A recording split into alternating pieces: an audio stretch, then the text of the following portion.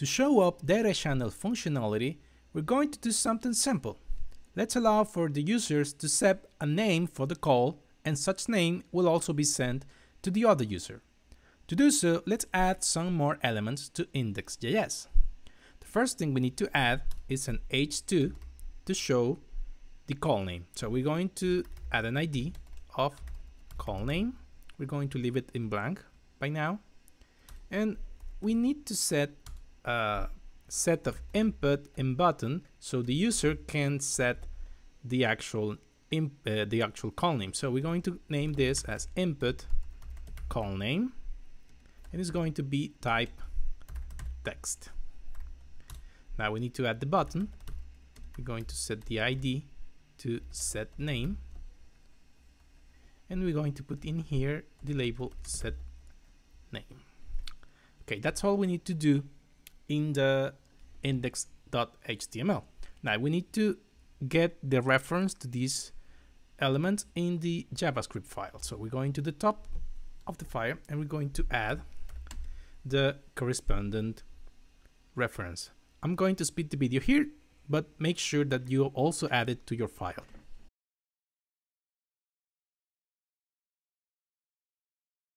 Okay, so we have the reference of our HTML elements.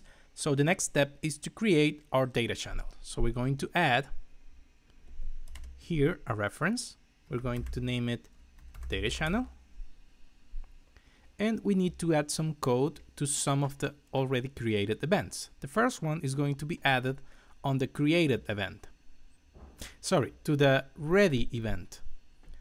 So after we create the offer, let's create our data channel. So we create a data channel by calling a method of the RTC peer connection. This method is called create data channel, and we're going to pass it a label or a name. For this exercise, we're going to put the same number or the same name as the room. So it's going to be room number. Now we need to set up an event.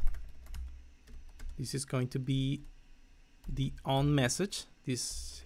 So when we get the message through the data channel, this is what we're going to do.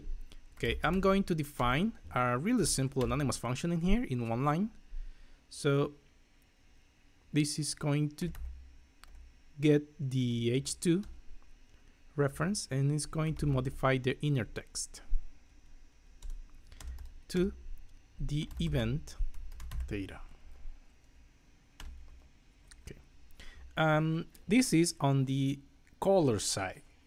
In the called side, we're going to do something slightly different because we need to get the data channel that has been created on the first side. So what we're going to do here is create an event for the RTC peer connection called On DataChannel. So in here, we're going to receive an event, and what we're going to do is to set the data channel to the received channel, which is the one that we have created in this side. And we also need to set up the onMessage event. We're just going to simply copy this one and we're going to paste it in here.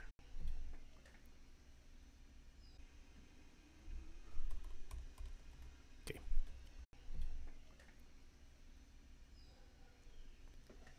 And now we just need to set the event for sending the call name. So we're going to grab the event that we already defined, we're going to copy it, and we're going to make a slightly modification. First of all, the button is not going to be the go room, but it's going to be the set name button.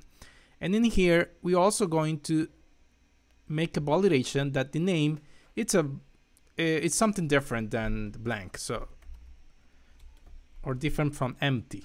So a type call name.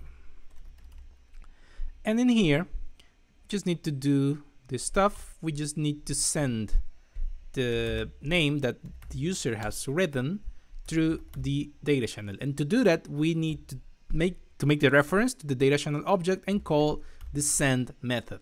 And in here, we just need to set a string that will be equal to the input call name value.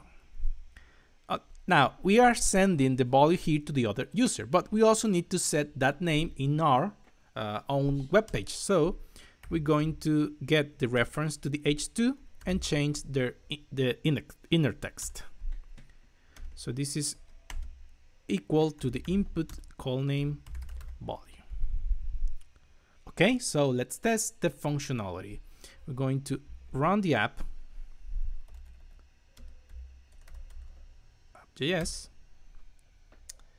and now we're going to go to the application first in Firefox. We're also going to enter the application in Google Chrome.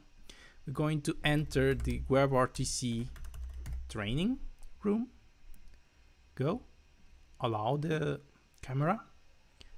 I'm going to lower the volume because I don't want to have feedback. And I'm going to enter to the room from Chrome. So WebRTC training and go.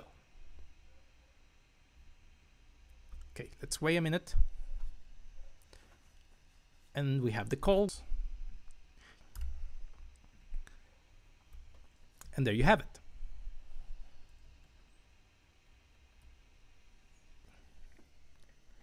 And that's it. Congratulations. Now you know the basic stuff about WebRTC. Now, before moving to the next chapter, I got a little challenge for you. You've probably noticed that this is a really simple app with nothing on it. It's just a bunch of HTML and JS files. Now that you have the basics of WebRTC, why don't you build your own app but using something like the React, Vue.js, or any of the popular frameworks that the cool kids are using?